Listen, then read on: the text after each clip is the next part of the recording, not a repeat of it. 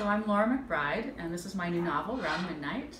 And I was thinking about the question of what experience I wanted readers to have when they read this novel.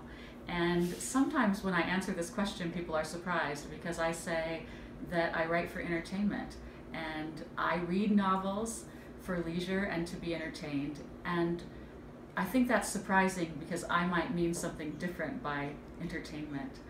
I mean that I want the reader to fall into another world, and I want the reader to have the chance to experience life or living or something from the perspective of someone else. And maybe that means that a reader has a feeling, and maybe it means that the reader thinks in a way that they don't ordinarily think. And so maybe it's intellectual and maybe it's emotional, but it's an experience that you have as a reader. And that's what I want when I'm a reader. I want to fall into someone else's life and feel it.